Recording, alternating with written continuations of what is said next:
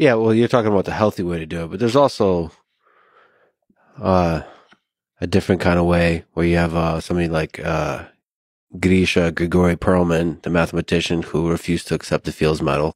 So he's one of the greatest living mathematicians, and he just walked away from mathematics and rejected the Fields Medal. What did he do after he left mathematics? Life. Private. 100%. I respect that. He's become essentially a recluse. Is these photos of him looking very broke, like he could use the money. Ooh. He turned away the money. He turned away everything. You know, there's you just have to listen to the inner voice. You have to listen to yourself and make the decisions that don't make any sense for the rest of the world and make sense to you. I mean, Bob Dylan didn't show up to pick up his Nobel Peace Prize. That's punk. Yeah. He probably grew in notoriety for that. Maybe he just doesn't like going to Sweden, but it seemed like it would be a fun trip. I think they do it in a nice time of year. But hey, that's his right. He earned that right.